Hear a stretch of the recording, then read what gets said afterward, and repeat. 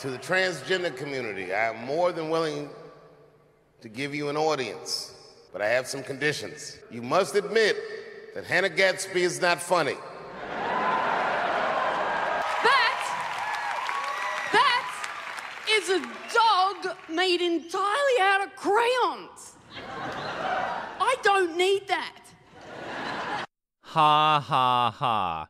Wasn't that funny? Gee, if she didn't constantly reassure me that she's a good comedian, I might have forgotten to laugh there. That's how I'm going to meet your expectations, by adjusting them for you now. So they are exactly what you're going to get. And then I'll meet them and you go, she's very good. And yes, I am, but I cheat. Is that a laugh track in the background, or does she have a sign telling the audience when to laugh like they do on game shows and sitcoms? Because I cannot fathom that people think this is actually funny, and trust me, it's not any better in context, though my expectations were met. Dave Chappelle made a very bold statement calling out Hannah Gadsby as not funny. Well, after watching both of her Netflix specials, Nanette and Douglas, which have a runtime of over 2 hours, I did not laugh out loud once. The best she got out of me was a slight smirk from this joke here. Now, fair warning, my observations will be about Americans, which is broadly speaking you lot, right? So, and sorry, but making fun of Americans is still technically punching up, although that window is closing. That was her best joke out of 2 hours. And don't give me the, you don't think she's funny because she has different political beliefs. That's not the case. Laughter is involuntary. If someone says something really funny, you will laugh whether you want to or not. That's why there are like 1 million you laugh, you lose challenges on YouTube. I've also featured comedians on my channel like Veer Das, who I very much disagree with on certain issues, yet when he told jokes about those very things, I still laughed. There's a reason why woke comedians aren't funny, and there's a reason why woke television shows and woke movies aren't good. It's because the people who create this stuff don't care about the audience. Allow me to elaborate more, but first, if you like the content you see on this channel, then consider making a donation. Viewer support helps keep me independent and it helps fund the channel. Links to my PayPal, Patreon, and Subscribestar pages can all be found in the description. And also, don't forget to support me on Alt Tech. Links to my Odysee channel and my Minds page can be found in the description as well. Alright, since people have already talked about Amy Schumer's gross genital comedy and her not being funny like 1 million times, I've decided to use Hannah Gadsby to make my points. For those of you who don't know, Hannah Gadsby is an art graduate from Australia who aired out a little drama between her, Netflix, and Dave Chappelle on Instagram. Now that you're all caught up, let's continue talking about why she's not funny and why these woke shows keep failing. Exhibit A. And it will also include a fair dose and what I call a gentle and very good-natured needling of the patriarchy. So that is in there. So it's very important. It's very important that you expect that because it is there. And if that's not your thing, leave. I've given you plenty of warning. Rule number 1 of building a huge audience. Don't alienate a large portion of people by telling them to not watch your show. The woke crowd seems to love doing this by saying, if you don't like it, don't watch. Or, this show is not for you, every time one of their awful shows fails. Clearly, Hannah's Netflix specials were not made with the audience and potential audience in mind because they aren't good. That being said, I think her special Douglas best illustrates how little she is actually interested in what the audience's preferences are. Here's how that special starts. So that's what's going to happen before the show even begins, right? I'm going to give you a very detailed, blow-by-blow description of exactly how the show is going to unfold. Now, this setting of expectations does go on a bit. I've had to cut the actual show in order to fit it in. Yes, that's what everyone wants when they go to a comedy performance, a syllabus that spoils all of the jokes. This was a very college professor way of writing a comedy special, but okay. There are 2 major problems with this design. 1, people hate spoilers. Remember back in 2019 when everyone and Marvel was like, seriously, we will kill you if you spoil Avengers Endgame. Remember how big of a deal it was when Mark Ruffalo spoiled Infinity War? Wait till you see this next one. Everybody dies. Dude. Not everybody. No. Is that? No. Hey, whatever. Can we rewind that part? Yeah. Then am I in trouble? Someone in the comments said that he actually spoiled Endgame during this interview as well, but the point is, people don't like spoilers. This was a particularly stupid move from Hannah because getting people to laugh is all about surprise. Unless I've already heard the joke and approved of it in the past, if I can predict what you're going to say, it's not funny. Like this joke. And you also need to expect one Louis C.K. joke. Now, I only have one joke. That wasn't it, by the way. The show hasn't started. We're still in the prelude. The one joke, it's very good. I only need one. It was a good joke. It was a day off. I'm so solid on Louis C.K. joke. It's a mic drop moment. The interesting thing about the Louis C.K. joke is that it happens very late in the show. So late you will have forgotten that I told you to expect a Louis C.K. joke. There's Hannah kissing her own ass again. There's no better sign of someone who's bad at something than a person who constantly insists that they are good.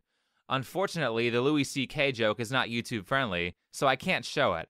However, I can tell you that it was totally expected because she said it was in the show and then challenged me by saying I would forget about it. Guess what? I didn't forget. And when it does finally show up, this great Louis C.K. joke at the end, it's like 3 seconds, and if you looked away from the screen during the instant that she said the joke, it would completely fly over your head. The second problem with this intro is a problem that has plagued the entertainment industry for years, which is stories that include no intro hook. A hook is something that the audience will find interesting. There are many ways to hook an audience depending on the type of entertainment medium that you're using to convey your message, but Hannah spends the first 14 minutes of the special introducing herself and spoiling all of her jokes. This is not entertaining. That's it. That's the show. That's everything you can expect. Expectations have been set, so the show starts now. It should have started when you walked out on stage. This situation reminds me of the new Dune movie because this was actually my biggest issue with it. The first 20 minutes of that movie was a giant exposition dump where nothing entertaining occurs until Paul puts his hand into a box. Seriously, I've gotten so pissed at movies doing this that I will actually set a timer to see how long it takes for the movie to start. I believe the first Venom movie was the worst offender because it didn't start until almost half the movie was over. But it's especially annoying in this case with a story like Dune that has a 600-page manuscript that you can just cheat off of. There's a reason why Frank Herbert started the book with the scene where Paul puts his hand into a box. It's called an intro hook. You need to make the audience care about your story before you dump a bunch of information on them about how your world works. Telling the audience, no, seriously, you need to memorize all this stuff before you have earned an interesting scene, is selfish writing. The great thing about putting your hand into a box is that people can understand that scene without tons of backstory. Not to say the movie didn't do a good job with that moment. It's actually a really good scene with a very good theatrical depiction of the Jedi mind control thing they call the Voice, but the director should have started with it. Currently, I think it's the best film depiction of Dune so far, but when you don't start with interesting stuff, people will ignore the exposition dump you gave them at the start, so they will find the rest of the movie confusing. Speaking of confusion, that brings me to my next point about Hannah Gadsby's woke comedy specials. Multiple times during her specials, her jokes are so poorly thought out that she has to explain them to the audience. You know, for a long time I knew more facts about unicorns than I did about lesbians. Another reason I struggled with... there are no facts about unicorns. If you have to explain the joke, it's not funny. The problem with this joke is that it can be easily interpreted multiple ways that kill the humor. It's possible to have facts about fictional characters. For example, unicorns are fictional horses. Fact. Or, if you want to be super intellectual, you could have interpreted it as the old definition of unicorn, which is an animal with a single horn like a rhino. So then the joke would completely fall flat because rhinos are real. Here's another example of Hannah explaining her joke. But here's the thing. I've never met a joke that I haven't wanted to call back. I've never met a joke. G'day. I've never met a joke. That's a pun. Catch up. This joke was so intellectual that either I am just too stupid to get it, or it was a really bad pun. Either way, if you have written a joke that is so intellectual that it alienates a large portion of your audience, then you need to rewrite it. But people like Hannah are not going to get that because they actively avoid or ignore criticism. For example, people criticized Hannah's first Netflix special, Nanette, for being a lecture. And then with said jousting stick, I'm going to set about tearing my haters a new asshole. Yep, quick as you like. Brand spanking new. And the way that I'll do that is by doing exactly what my haters accuse me of doing, which is lecturing you. So in the middle of the show, I'm giving you a big old lecture. This is a valid criticism of that special because a vast portion of it contains 0 jokes and it was written that way on purpose. The best part about this criticism is that it's not political. It's not, I don't agree with that joke you said because I have different politics. Instead, it's a critique of her writing technique, which means it's something that applies to every comedian. But instead of listening to that criticism, she leans into it and makes the terrible mistake of purposefully designing her second special like a lecture. You want a lecture? I'll give you a fucking lecture. This is a lecture. I can't imagine doing that. You say you have tons of people telling you that this is bad design for a comedy show, so you provide them more of a thing that they don't like, which is strange because you said in the intro that you were there to change minds. Allow me to tell you a personal story. After my second year on YouTube, a lot of people were like, wow, your channel is like 20 times bigger than it was last year. The reason it grew so fast is because tons of people told me what I was doing wrong, and I changed my behavior. What I didn't do was have a ton of people tell me they don't want their comedy special to be a lecture, followed by me introing my next special with a syllabus and ending with a PowerPoint presentation. Because when you care about people, you'll memorize their preferences and you'll also try to act out those preferences with the best possible interpretation. But instead of doing that, and this is why the woke crowd continues to remain as terrible writers, instead of doing that, they play the victim. I am not a victim. Well, that certainly should be easy to disprove. Oh look, I found this Instagram post with Hannah playing the victim card, and it only took me like 10 seconds. Hey Ted Sarandos, just a quick note to let you know that I would prefer if you didn't drag my name into your mess. Now I have to deal with even more hate and anger that Dave Chappelle's fans like to unleash on me every time Dave gets $20 million to process his emotionally stunted, partial worldview. You didn't pay me nearly enough to deal with the real-world consequences of the hate speech, dog whistling you refuse to acknowledge. But I thought these were just jokes. It was certainly just a joke when you made 2 specials bashing straight white men. Now, if in that bit you find yourself offended by anything I say in the joke section, please just remember they are just jokes. Even if you find yourself surrounded by people who are laughing at something you find objectionable. But really, the weirdest thing about this statement from Hannah on Instagram is that she spent the entirety of the comedy special Douglas talking about how much she loves hate. And look, first of all, it doesn't bother me, right? This doesn't bother me. Look, I've still got the loud stick. I don't feel threatened. In fact, I like the hate. And again...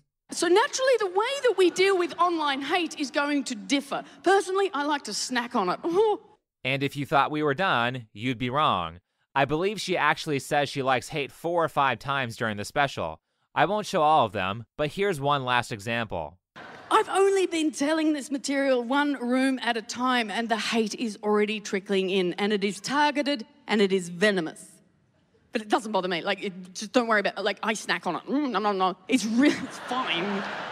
I find it really strange that someone who says she loves hate so much that she would snack on it between meals would be so opposed to an event that would bring her more of a thing that she loves. I mean, I don't get offended when people offer me pizza. I love pizza. Hannah doesn't just say that she likes hate, she says she actively pokes the bear to get more of it. At the end of that story, I'm going to do a little bit of what I call hate baiting. It's where I bait my haters. It's a very complex idea. Now, the way that I'll do that is I will just say a thing.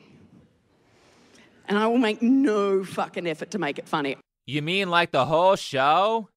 Anyway, this Instagram post is not the only time that Hannah plays victim. She did it in her special Douglas as well, which comes right after the comedy special Nanette, where she said she's not a victim.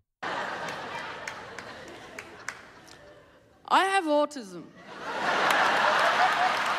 Why would she mention this? If you are brave enough to make it through the 1 hour and 12-minute special, you'll find that pretty much none of the jokes are enhanced by knowing that, except for a quick joke she tells about vaccines, which is strange because she states that the whole show is centered around that particular mental condition.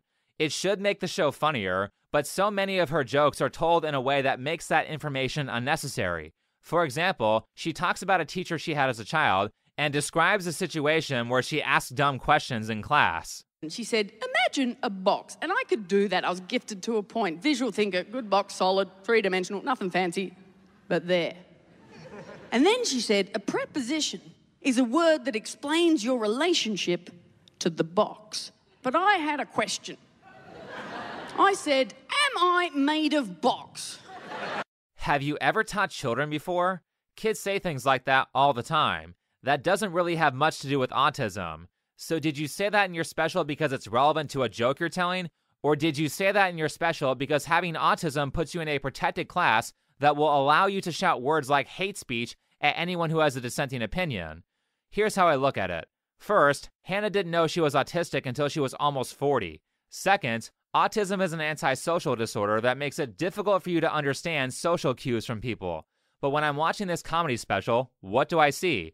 A person who is public speaking in front of a big audience with a Netflix special performing one of the most difficult social skills, which is getting people to laugh. It takes an incredible amount of social intelligence to make large audiences think you're funny.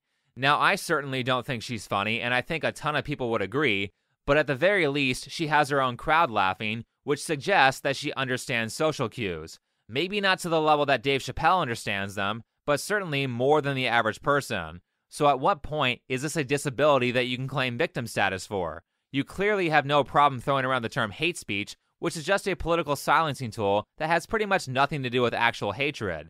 Now, I will give Hannah some credit. Hannah actually has been the victim of some pretty horrible crimes. Unfortunately, this is YouTube, so I have to say the YouTube-friendly version, but I'm sure you can figure out what I mean in the upcoming sentence. Hannah was the victim of violent assault. She was the victim of involuntary sex as an adult. And she was the victim of extra special child playtime when she was a kid. These things are absolutely horrible, and Hannah, I'm sorry that you had to experience that. People who harm children are the worst kinds of people. But when I say this next thing, maybe you'll understand why I don't trust that Hannah mentioned her autism simply for comedic effect, because Hannah and people like her are constantly trying to claim special status so that when bad things happen to them, they get special treatment. Hannah describes her assault as a hate crime, which is a term used to describe that you have been a victim of assault, but you have special status, so your assault is extra special. This actually devalues the experience of other victims of assault by saying that their experience isn't as valid because they aren't a part of a protected group. What happened to Hannah was horrible, and it was done by people who are evil, but constantly insisting that you are a part of a special class leads you to thinking that certain behaviors are okay for you to do, but not okay for other people to do, when in reality, it's wrong if anyone does it. For example, the only people who lose their humanity are those who believe they have the right to render another human being powerless. They are the weak. Do you not see the irony of this statement? What do you think cancel culture is? You may not be physically harming the person, but you are taking away their ability to feed or provide shelter for themselves and their families. And a lot of times, it's worse than simply you lose your job. It's you lose your job, and these activists are so insane that they will check up on you and make it so you lose your next job and the job after that. So how exactly are you the good guy here when you write messages like this on Instagram that encourage cancel culture? I showed sympathy for what happened to you, particularly the stuff that happened to you when you were a child. That's something I do all the time on this channel. But let me ask you this. Did you show sympathy towards Dave Chappelle when he told the story of how his friend died? You said you watched his whole special, so you should know that the events that led to that were committed by people who think they are a part of a special class, so their bullying didn't count. When do we ever see sympathy from the woke crowd for anyone who is not on their team? Instead, what we see is people like Hassan and Ethan laughing at a guy who died of COVID because he had political beliefs that they didn't like. All right, moving on. The Herman Cain Awards. Like, I rip heavy into, like, conservative commentators who get COVID and die. Like, after God rips into them, I'm taking one too. Sloppy you know what I mean? seconds. Yeah, I'm taking God's sloppy seconds there. So when they die, I celebrate it. Right. For sure. I mean, I'm a horrible person, so don't, you know. If you want all the chaos to stop, then you need to treat your opponents like humans instead of like trash. And I am saying this to people on both sides of the political spectrum. If we don't start doing that and people just go on believing that they are the exception to the rule so their bad behaviors don't count, then bad things will continue to happen. Because here's where this rhetoric gets dangerous. Do you know why I love picking on straight white men and telling jokes about straight white men? Because they're such good sports. They're like, oh, good joke about me. Maybe the actual reason is that you aren't afraid of being canceled by them. Wow, that's really brave of you. You really speak truth to power, going after the group you know won't fight back. Here's the thing. If you are allowed to criticize someone, then they aren't in power. If you want to know who's really in power, then think about who you aren't allowed to criticize. Look, if you want to criticize me for being straight and a man or make jokes about that, I have no problem. I believe in free speech. But what I really find offensive is you saying that you can criticize me, but I'm not allowed to criticize you. That's unfair, particularly when the crap she is saying is not even true. So I'm not very experienced in controlling anger. It's not my place to be angry on a comedy stage. I'm supposed to be doing self-deprecating humour. People feel safer when men do the angry comedy. They're the kings of the genre. When I do it, I'm just a miserable lesbian ruining all the fun and the banter. When men do it, heroes of free speech. They say things like that because you aren't good. Anger can be hilarious whether it comes from a male or a female comedian, so if people aren't laughing at that, it's because you aren't funny. So let's bring this back home for a second because this video is about caring about other people.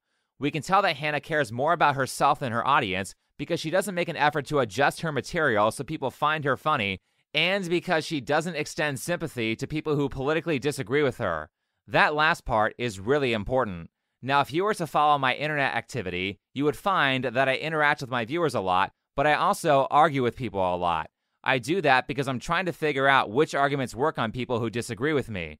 Most of those arguments fail, but every so often a good one is found, and then that goes into a video. More importantly, what I've really found after years of making videos is this. Most people don't care about what you said. At the end of the day, they only care about how you made them feel. Apparently Maya Angelou said that. So if you just want to shout your opinion at someone who disagrees with you, nothing you say will matter. The other person will remember none of it. But if they said something like, I believe what I believe because a long time ago this bad thing happened to me, and you respond, wow, I'm sorry that you had to go through that. I understand what you're saying. Here's how I believe the problem can be resolved. A conversation like that where disagreeing parties are respectful of each other will go 10 times better than one where you just shout your opinions. Even if you still disagree at the end, the good faith and the relationship building is the important part. The older I get, the more I realize that the rules of debate need to change, because if they don't change, one side will shout louder and win, and the side who loses will end up in a camp. That's why I don't like it when woke groups say horrible things about straight white men, and then say, you aren't allowed to say anything about their group. Identity politics always ends in violence. The way we stop that is by realizing that we have common ground. The left will say, big monopolistic corporations are evil, and all they want is to turn everyone into slaves, while the right will say, big monopolistic government is evil, and all it wants is to turn everyone into slaves. Actually, both of those things are true. A story can have more than one villain, but if we insist on yelling at each other just to be right instead of fixing the problem, the divide and conquer strategy will work, and those two evil entities will get exactly what they want. So what we do is we change the rules of debate by using techniques to help us understand each other, and by creating a system where we can all work together despite our ideological differences. That starts by taking an interest in the people you are speaking to. But with that said, I think that's enough for this video. So if you liked it, hit the like button, subscribe if you're new, comment and share. If you would like to support this channel, then you can do so with PayPal, Patreon, or Subscribestar. You can find all of those links in the description. Last, don't forget to check me out on Odysee and Minds.com. You can also find those links in the description. Otherwise, thanks for watching, and I'll see you in the next video.